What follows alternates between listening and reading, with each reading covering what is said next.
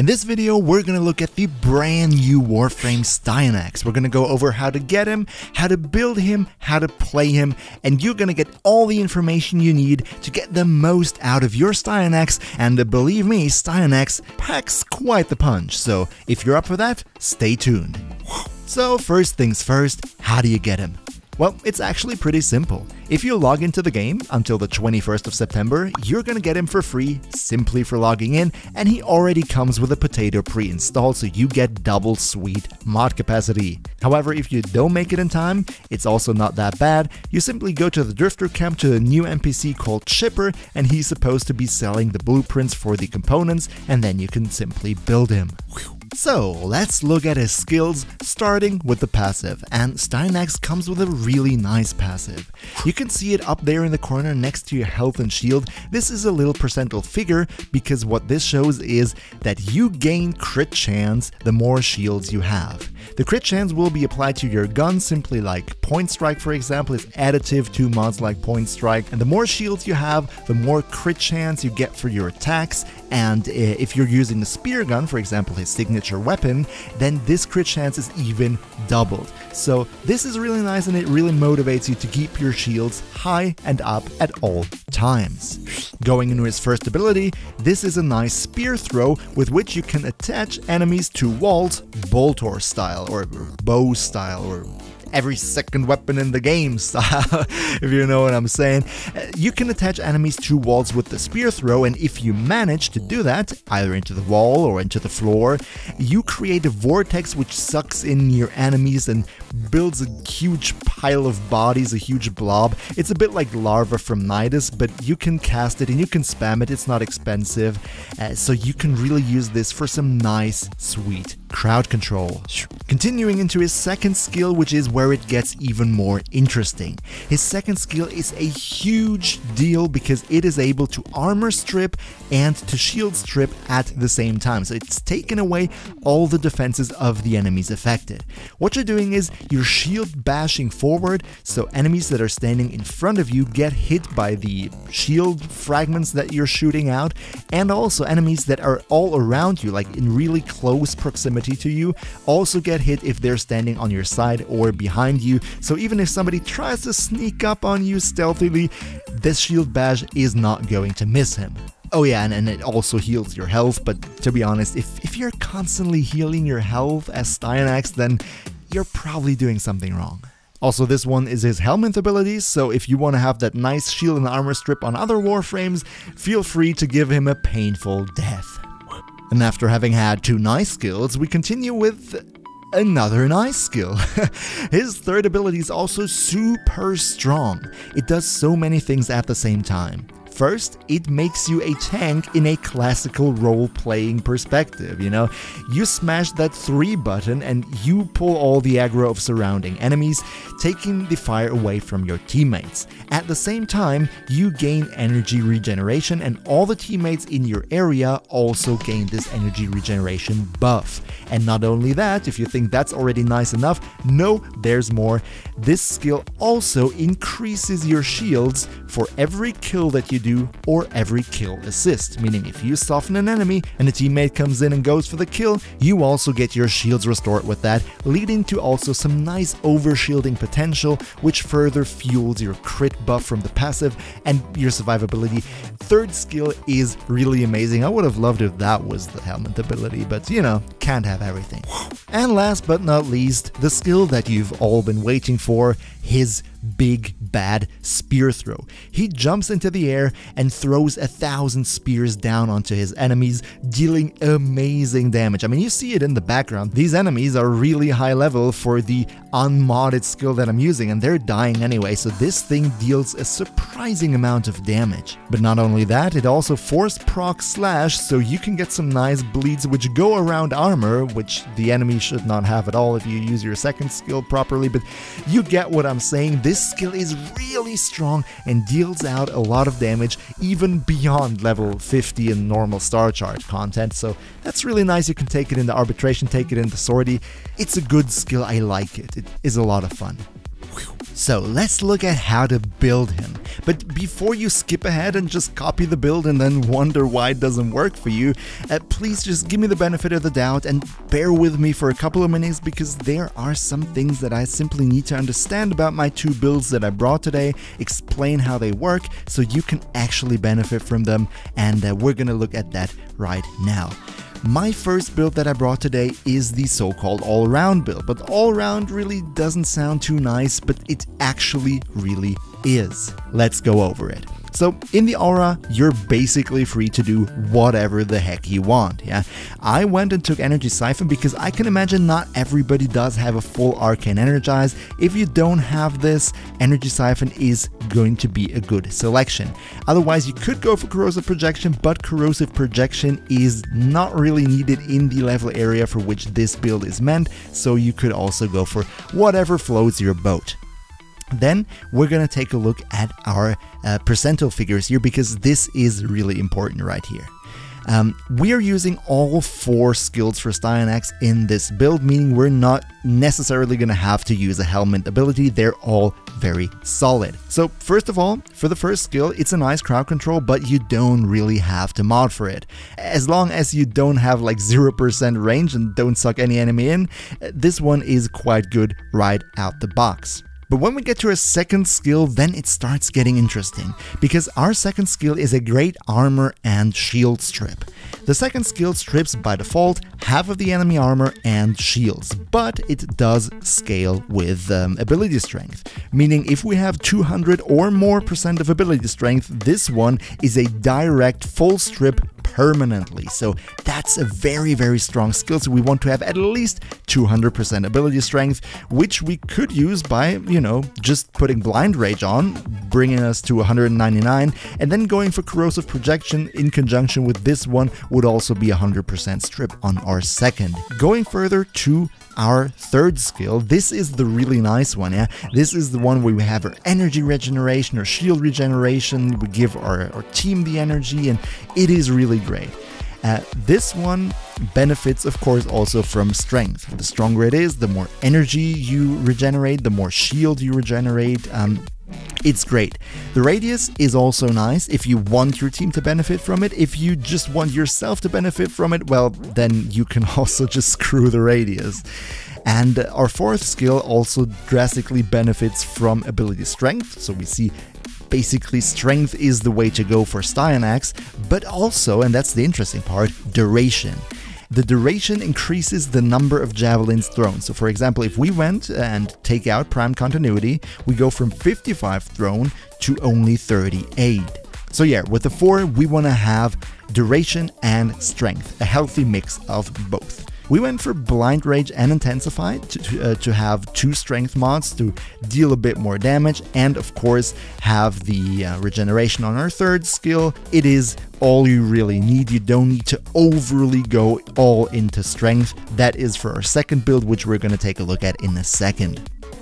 Then, of course, Continuity and Constitution. Constitution has a nice side effect with the knockdown recovery, but we're using these 2 here for some more duration, which is nice for, of course, our fourth skill, but also to keep this one here on for longer. It's both nice. And then Adaptation, of course, so that our shields don't deplete as fast, since Adaptation, of course, also helps with shields. Then we have Cunning Drift for a bit more range, just because I like the flavor of a bit more range. You know, the range is quite nice for our first ability, for example, and also to maybe hit some teammates with the third, which are a bit further away. Redirection, of course, because Styanax is a shield frame, so with redirection we're going to have high shields, which is really nice for the level range that this build here is for. Of course, this is no level cap build. In a level cap build you would not use this, but we are going to use this here. Then some Streamline for efficiency and Primed Flow to have more energy at our disposal, but you do not need Prime Flow. You could also use normal flow, but I would recommend using a energy mod, definitely, because otherwise you're gonna run out pretty quickly. When it comes to the arcanes, I used Energize because I have it. If you don't have it, don't use it. Put in something else that you see fit. And Arcane Nullifier, of course, because first, we're gonna have a lot of shields, second, we're gonna need our energy, and Arcane Nullifier protects us from those pesky magnetic procs, so that is really nice. But how do you really play this build now? Well, to be honest, this build is very free to play in the way that you can decide yourself what you want to do. If you see a good angle to throw your spear, your first ability, do that to pull up some enemies on one big pile is always nice, your teammates are going to thank you. If for whatever reason you see an enemy which has a lot of shields and a lot of armor, maybe like a demo unit in a arbitration disruption, you absolutely use your second skill and the armor and shield are gone. The third one, you want to have that running all the time because it gives you shields, it gives you energy and your teammates energy as well, and it's just great to have it on all the time. And then the fourth one, of course, you unleash the real deal, the real damage once you have the energy to do that. But don't, you know, be like, oh my god, I have enough energy to cast it, and then you cast it and then you're at 0 energy and your third skill runs out. So just use the fourth skill if you see you have the energy to sustain that. And that's basically the all-around build. As I said, you can use it for everything but Steel Path, because if you take this one in the Steel Path, you're gonna see it in the background right now.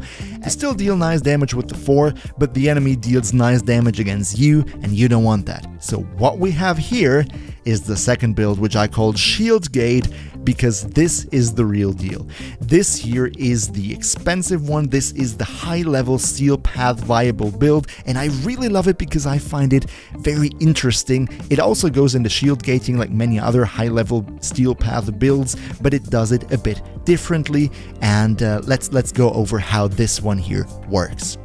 So first of all, as with all shield gating, we're going to use an Extinguished Dragon Key, which we are going to equip right now, so you can see that a bit better. Have I said extinguished? I meant decaying, sorry. With the key on, we reduce our shield to 188. This is still quite a lot, because in shield gating you want your shield to be as low as possible so you can refill it faster. But with his 750 base shield, you know, Styanax, yeah, doesn't really want to be shield gated, but I managed to do it anyway. So 188 shield to go. How we do this? Let's look at the build. So as you can see here, we really exaggerated into strength, you know. We slapped on all the ability strength that we had in the rolling container. We have Blind Range, Transient Fortitude, Augur Secrets, Umbral Intensify, and no, that one not. But Growing Power, that's what I meant. We have 5 mods that increase our ability strength. This is huge. This is a strength build, you know. We're not going to care about efficiency. We got Arcane Energize. We need Arcane Energize for this build, otherwise the efficiency is going to kill us. And thank you, Hotfix. Thank you real much. Welcome to the video. Smash that like button if you also like the hotfix. Anyway, where were we? Yeah, we really slap on a metric ton of ability strength. Problem is, these 5 here still do not give us enough ability strength for to regain our shields fully, which is what we need. With all the ability strength that we have right now, we get 1 kill, 161 shields back. We have 188, meaning we would have to get 2 kills in 1.3 seconds to fully restore our shields. And you know, that's a bit ambitious, and I would really love it to have just 1 kill to restore all the shields. So how do we do that? We slapped on Molt Augmented, which further increases, thank you Hotfix, further increases our ability strength up to 60 more %. If you know, multiply 0.24 by 250, yeah, you know, it's plus another 60% when this one is fully charged.